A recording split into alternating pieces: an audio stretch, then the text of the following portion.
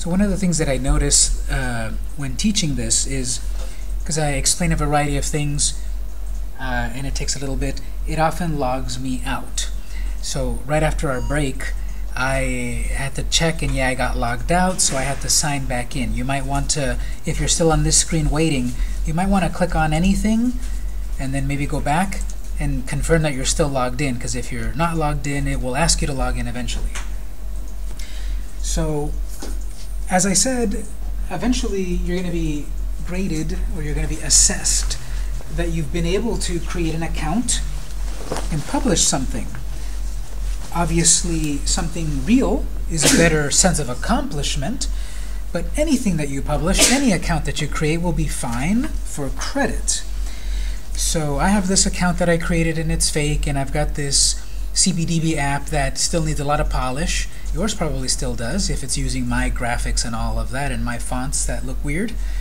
So we will do this and we will set this up to see how it works, but there's a few things to have here of note. When publishing apps, each app store has their own criteria. So Apple is the one that's most notorious for difficulty. Closed system, for the shortest answer. They've got an approval process. You create the account, you upload your app, they test it in theory and check it that it doesn't have viruses and such, and then allow it or not. And throughout the 10 years now, a little bit less than 10 years, of having an Apple App Store, there have been countless horror stories of companies spending thousands of dollars, tens of thousands of dollars to make their app, and their app is rejected. And for a long time, they've been a black box. They don't quite tell you what is wrong. They don't quite tell you what you violated. They've gotten better at that, but for a long time, they had a very closed system. They called it the walled garden. You had to be approved, and then maybe version 2, and just a lot of effort. On the opposite end, we have Android. We have the Android system, which is an open system. No approval process. Now, that is changing because of it being so open. That means many very junky apps can be there and are there. But Apple, they've always tried to have the best apps, even though that hasn't always been true. I remember in the very beginning when all of this was brand new, there were so many fart apps on the iTunes store, and now there aren't that many. Well, if you want to publish those kinds of apps, great, Android. So they are the opposite for a long time, and they're trying to change because viruses and malware.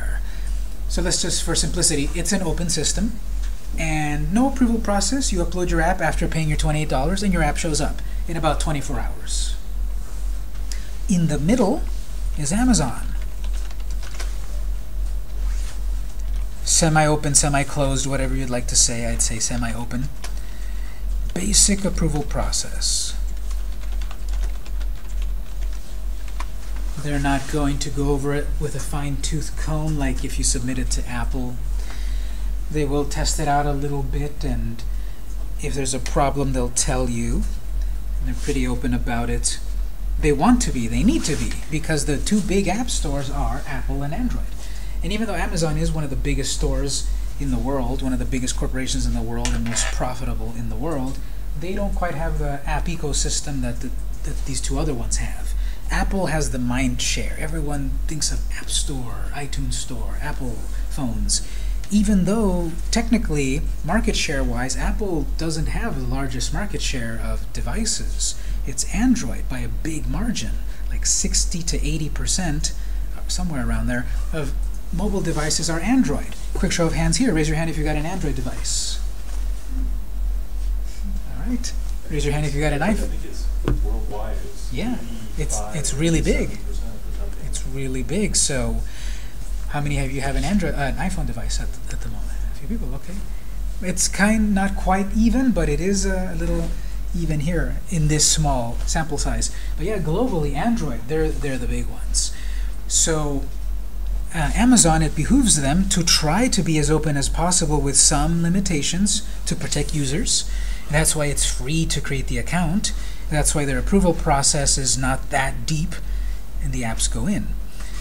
So if Apple is taking a lot of effort to keep the bad apps out, and Android doesn't have as much effort, that comes from the community. Every app can be reported. So if I downloaded an app and my device got weird, I'm going to go and complain on Android, and then the app will get taken out.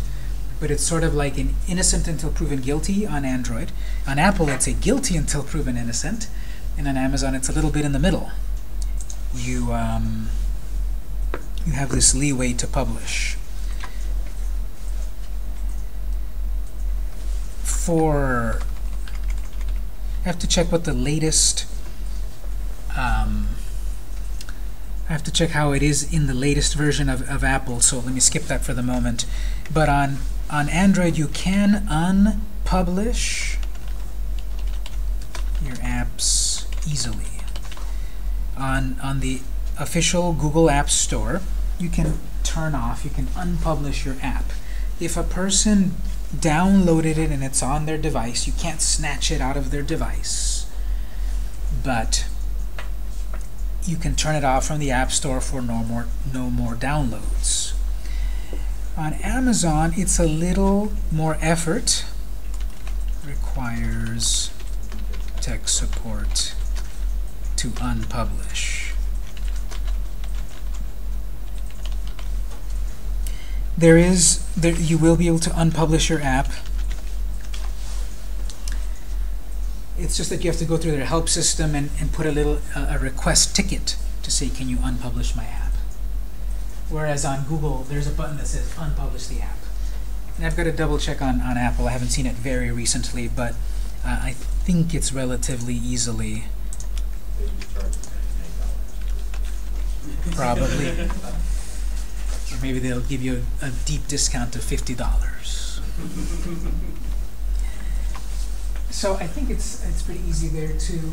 I forget who it was, but I remember there was an interesting case of this app store a few years ago where some snafu happened in the system that people that had bought the book 1984, suddenly it disappeared from their devices, which is very ironic because of the content of that book.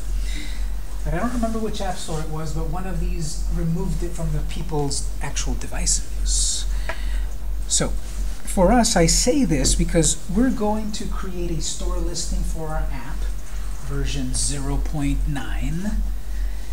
And if you do publish it for real, if we go through this process, which for today I will say is optional, but eventually for the assessment will be required, you don't have to go through the final step to click publish if you don't want to yet.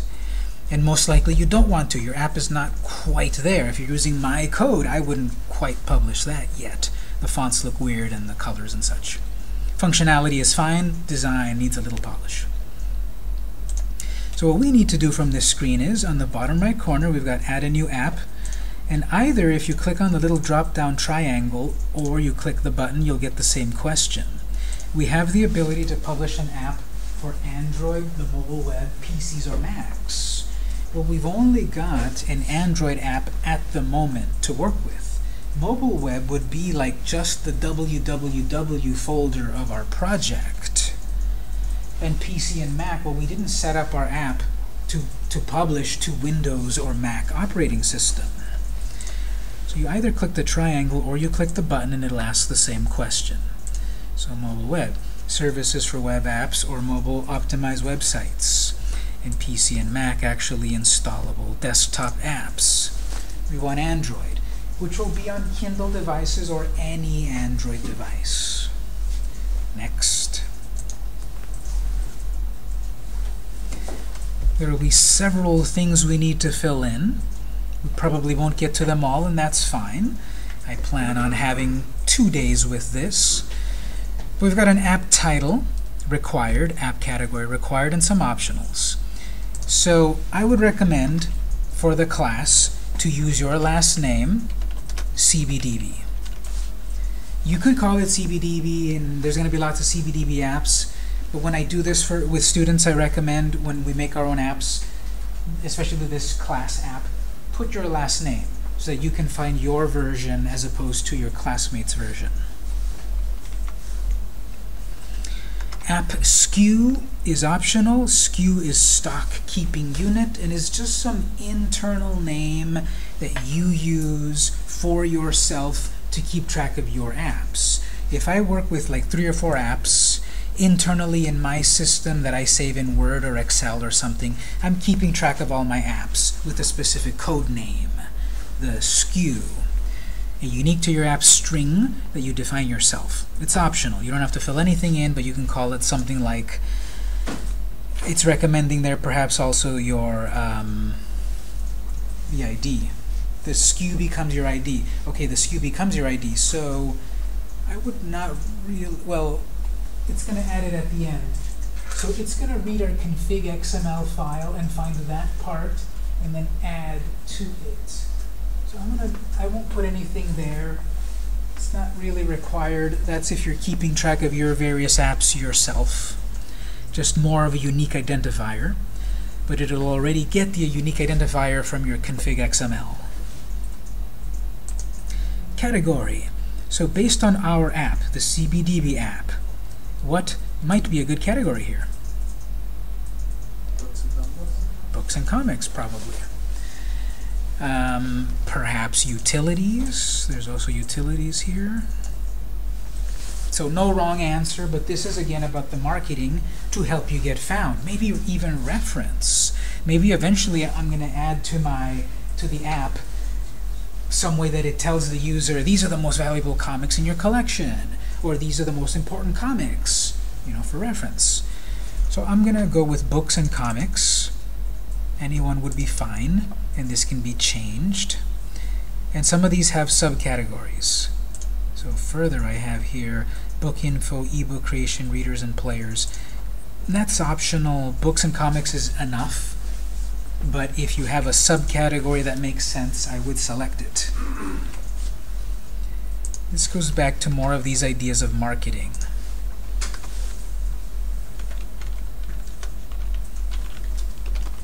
Add your app to the right category.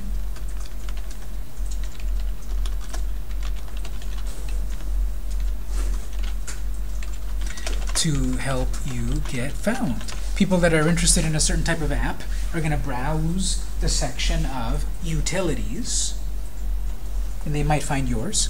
They might search utilities and organize it by newest app. I just uploaded mine last month. Mine might be new. So it's just more ways to market to get found. You don't want to abuse it by changing your category to get a new idea to try to reach a new audience, though, because there are some ways where the system can be abused, and that big old wall of text that none of us read in there, it says stuff like that. Don't abuse the system. Don't do fake things. Don't try to exploit. So choose it, pick the best one, keep it like that. Don't pick different ones every few weeks to try to get more people, more downloads. Customer support contact. Whatever I filled in on the previous screen when I created my account will be filled in here. And if I want different contact info, I can fill it in. This is what I said earlier. It is required eventually to have this information, so that's what we filled it in the first time. Save that.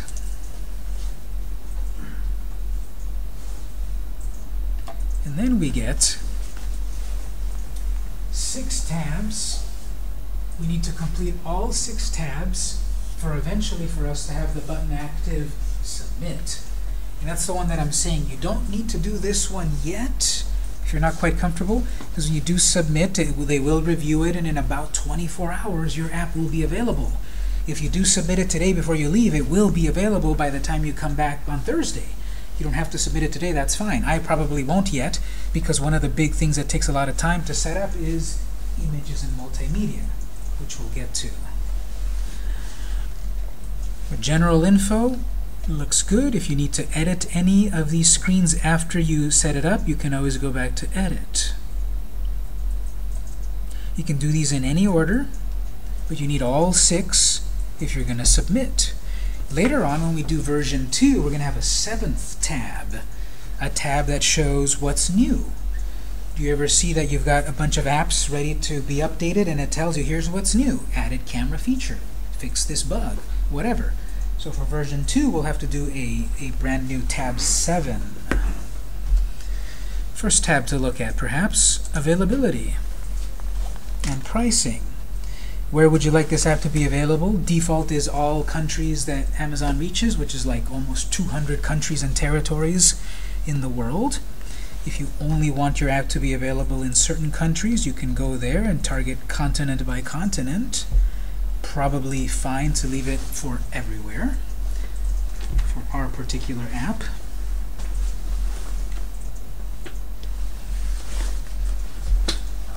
Price is free or not. If you select to sell, you put something like 99 US dollars, or 0.99 that is. Be careful there, not $99, 99 cents. And then it'll be the corresponding value throughout the world.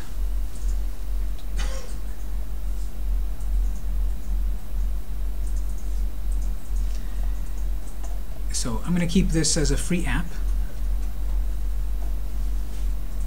If you do a paid app, it will automatically calculate and such, or you can set your own exact prices. When would you like the publishing to start? So here you leave it blank, and as soon as it's approved, it'll be visible for people to download. If you'd like to do some sort of launch, if you want to do even more marketing, like get on Twitter and Facebook and start hyping your app saying, coming soon, amazing new app, coming soon, release date, November 30th, coming soon, and then have it release on that day, that's something that you could do. I'll just save that screen. I'm releasing it everywhere for free as soon as possible. Oh, one more. Has this app already been released? Now, we have this app that could be released on Google Play, Apple App Store, and Windows. If we have already released the app, it would be a good idea to say, yes, it already was released last week on Apple, let's say. If you release to Amazon first, they like that. They like that you're using their system first, and that translates to them promoting your app a little better than if you had already published elsewhere. This is sort of like a little unwritten rule, but it could benefit you by releasing your apps first here with a little bit of a bump. So now I'll save that. I have 2 out of 6. Description. Display title, that's the name that will appear when you get when someone finds your results under search. We've got short description, long description of this one app. We wrote a description for our whole app account previously. Now here's a spot to further go into detail to promote what our app is. Up to 1,200 characters, 4,000 for the long one, and then also bullet points. So let's say for this app, the only comic book tracking app we all need. Easily save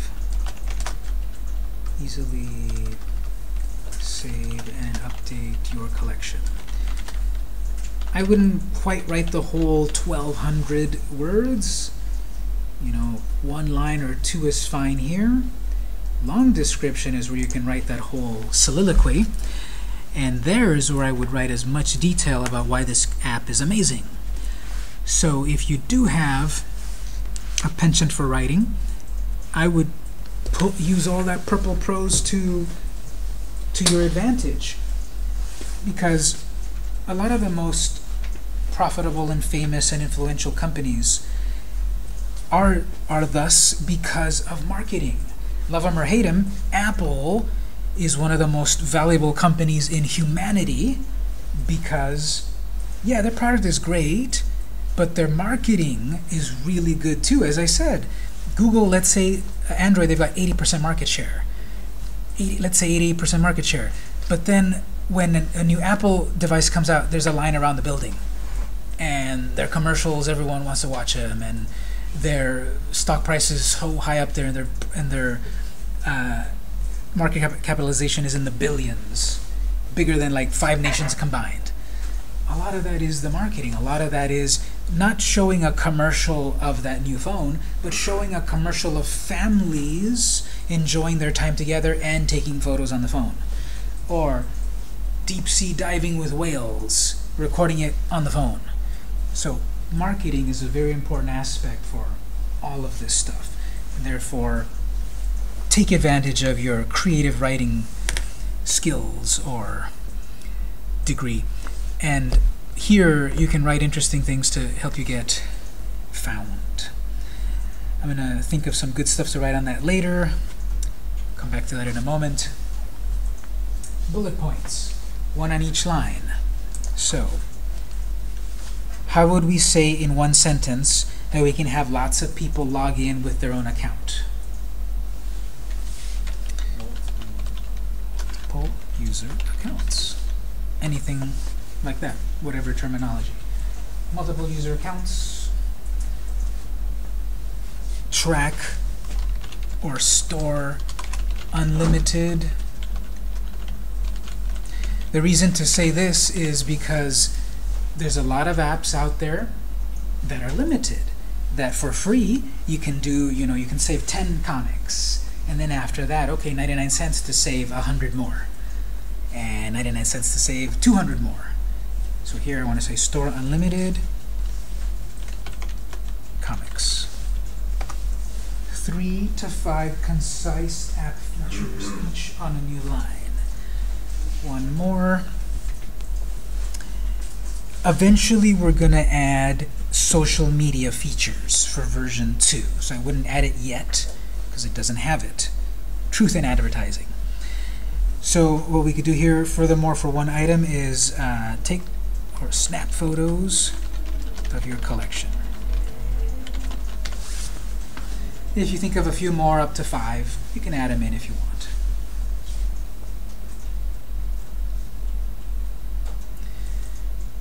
Long description. Easily, well, I already said easily, we can say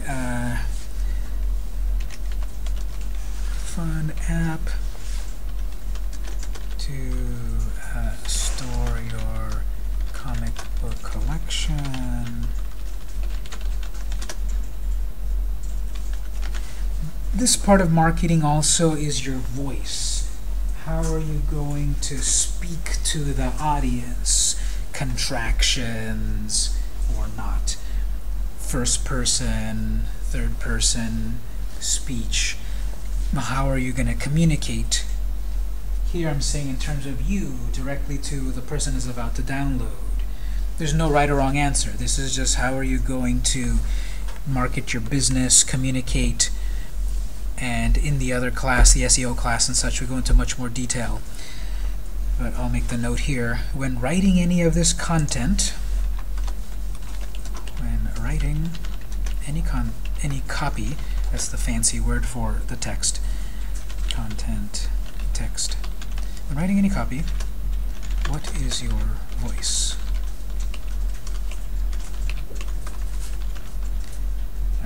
Contractions, slang, style, voice, third person, first person, all of that. And again, there's no right or wrong answer. But what might be right or wrong is if I'm creating, some sort of financial app, serious business, I wouldn't want to use too much slang or contractions and such.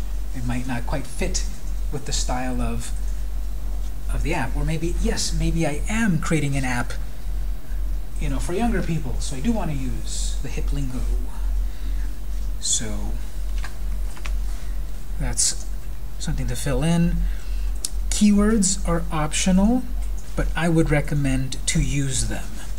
More keywords, simple keywords of what people might search for to get found. Use a comma or white space to separate your terms. So I could say comics, Marvel, DC, Image, Disney. I could say storage or tracking, utility, fun.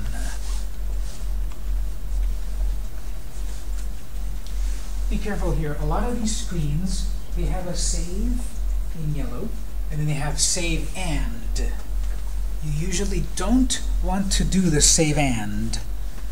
You want to do save, because save and will save the English version of your description, and then you need to provide a different language. It will not automatically translate this to Spanish or Hebrew or Japanese or anything. You have to provide that other language. So be careful, don't click the save and. It's available here and in a couple of other screens. You want to click the regular old save. Maybe you do have the ability to write these descriptions in other languages. Great. Or maybe you can hire someone or ask someone to volunteer. Great.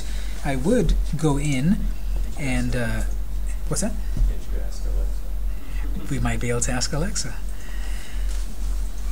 We'd have to also retranslate our app, probably, and there is a globalization plugin. There is a plugin to have our app be in multiple languages. So we can add more translations.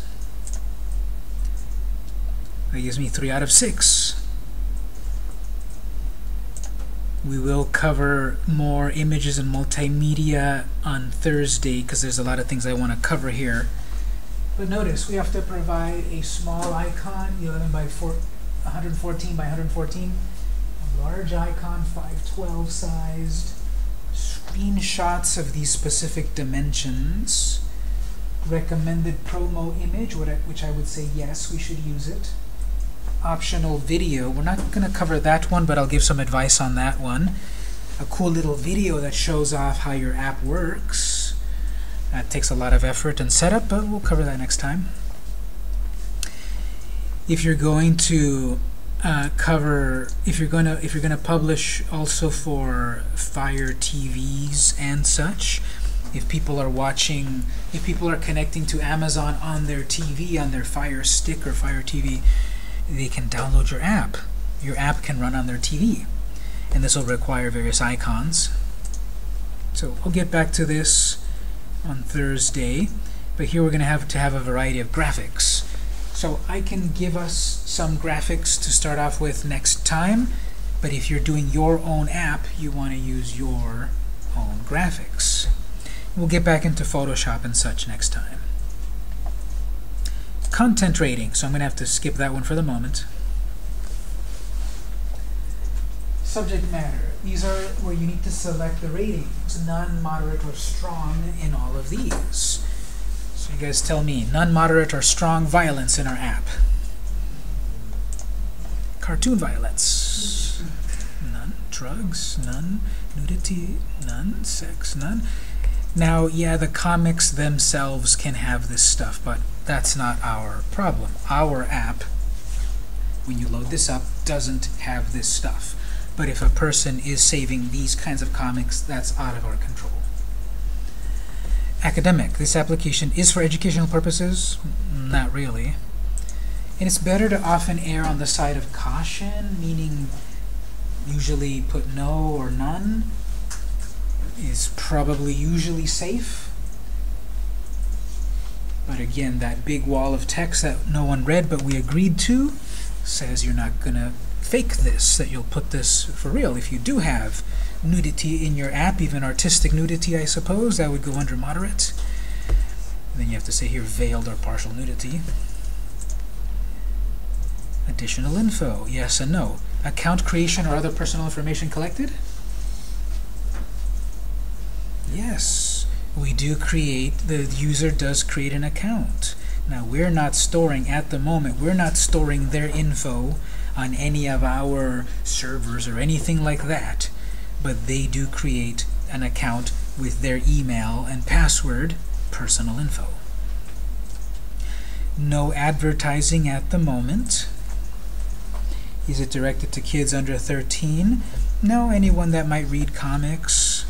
So it's not just for 13-year-olds or less. No gambling, really. Location detection. We're not really using any GPS plugin or anything like that. So I would say no. User-generated content or user-to-user communication? What do you think? Yes, in terms of this first part, user-generated content. A person is typing comics and descriptions and photos. They are generating content themselves. The user is creating something. It doesn't have to be something like Snapchat. That's obviously user-generated content, or Facebook. People are creating things and putting it in the Facebook network. Obvious. For us, it's still yes, because the user themselves is generating some content. It's not going into our cloud or anything like that, but it's better to say yes here. There is no user-to-user communication, but it says or, so safer to put yes here. Privacy policy required.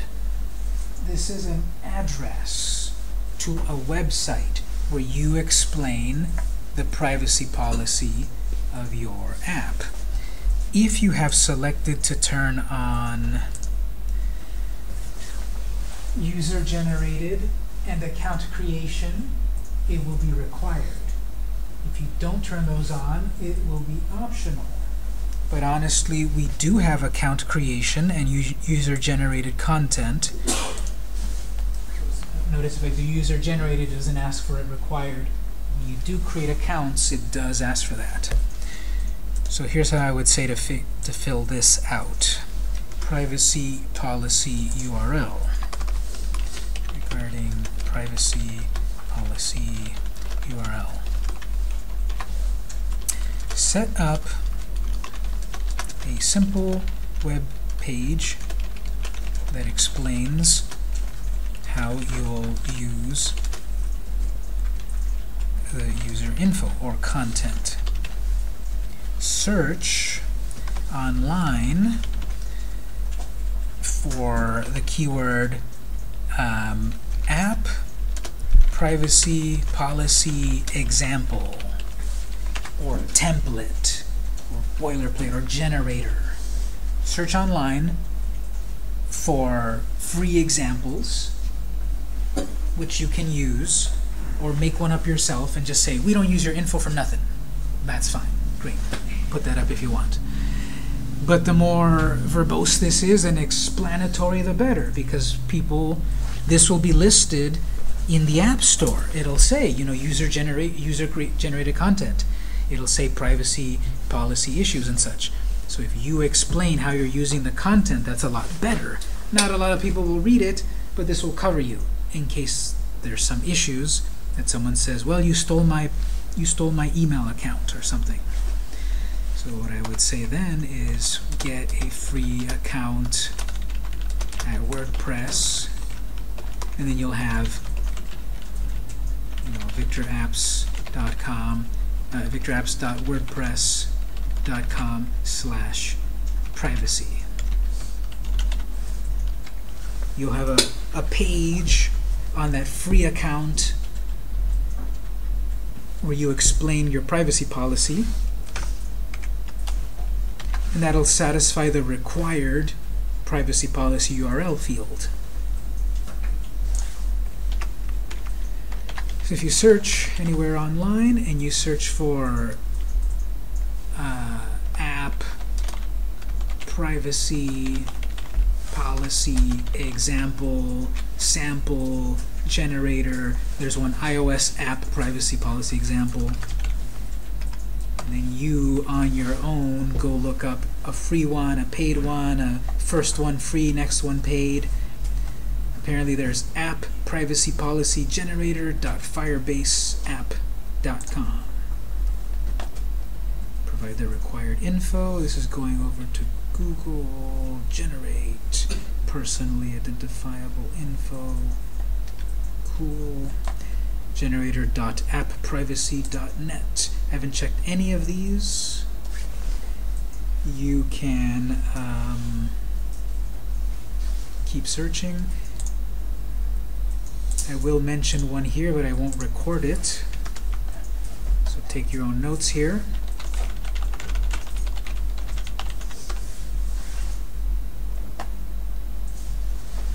So if you want to make a note of that, that's an example. You can copy and paste that one if you want and change it yourself, but I won't put it in the notes or record it. And so that's a particular one from our company, and use that and just change the copyright date and obviously the information there and put your own information. And that's good enough. That says, you know, you're not going to hold us liable for any damages. Damages, lawyer-wise, means monetary losses, not that the app, not that you dropped it on your foot and hurt yourself, is that you lost money or something like that. That's damages monetarily. You can use that as an example, or better yet, go find one of these generators and make your own version.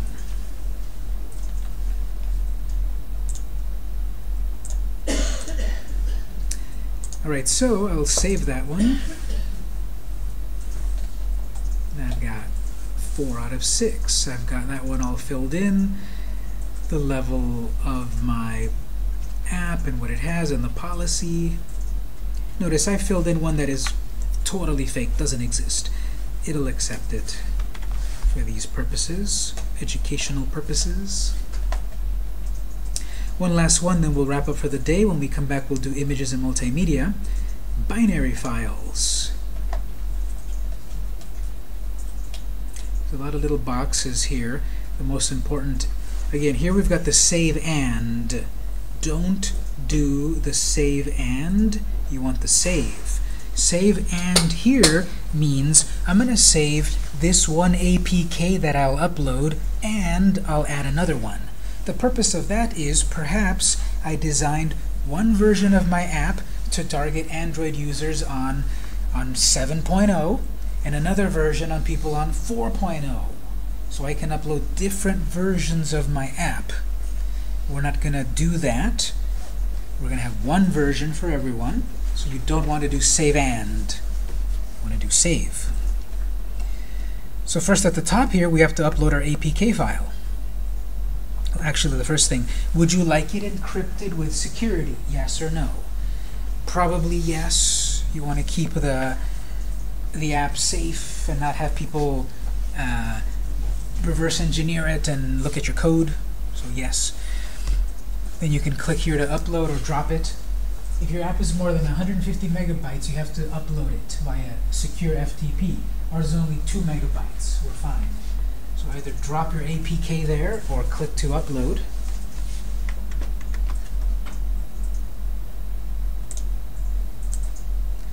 So my APK, not the debug version, not the unaligned version, the final version.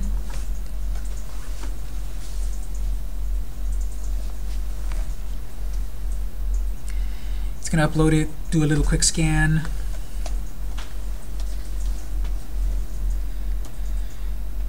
This shows here some information from my config XML. There's my package. Hopefully you don't have the same package as mine. Either yours will be rejected or mine will be. Version code 1, version name, there's that number right there, 1.1.2017-1114. You cannot change this here. You have to change it back in Visual Studio. Show more just gives you more information of what it sees. It sees the permissions. It sees that this has camera capability, flashlight too, it looks like, internet, needs some storage on the device, many languages, what screen sizes. So we've got basic and more. So then right here, Amazon Fire Phone. Okay, it's on Amazon Fire phones and tablets. It's compatible with 7 of their devices and not with 15. That may be something you care about or not. What I care about most is right here, non-Amazon devices. 102 different types of devices are supported. 30 seem to not be supported. You could go in there and check what's going on with that. But based on this, we're going to reach, just about 200 different types of apps or devices. I'm fine with that. Language. This app is in English. We did not add the globalization plugin, the globalization Cordova plugin, to make it multilingual. If we did, we could have our app in multiple languages, and we would say it's in multiple languages. There's a check mark that you have to check on. There's no going around it, and this is just basically saying that your app can be exported and imported from the United States because it does not contain munitions level encryption. Encryption is a thing that is controlled, that you can't make apps about encryption really, because that whole privacy or military concepts. So you have to check that on.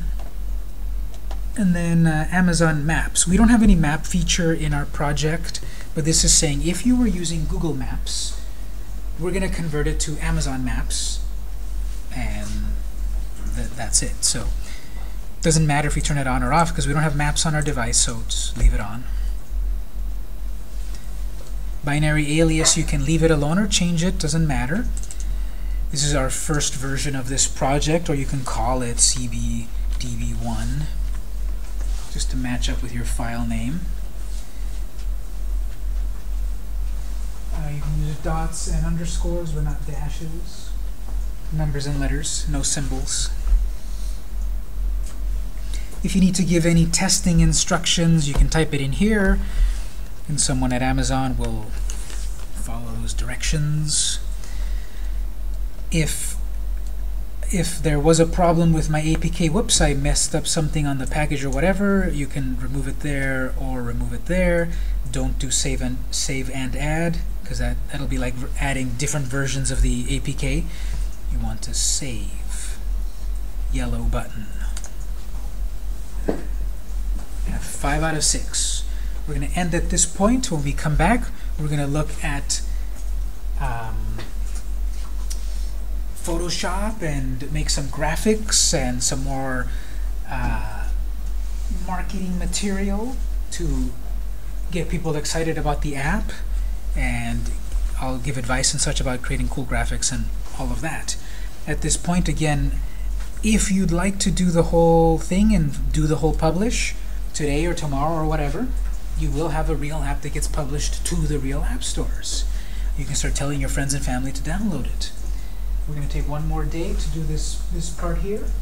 If that works, great. Then we're going to get back to version 2 and add more code and then publish it again and then talk about more marketing via social media. So we'll get to that on Thursday. I'm going to end the main lecture at this point, and I'll put today's notes in the folder.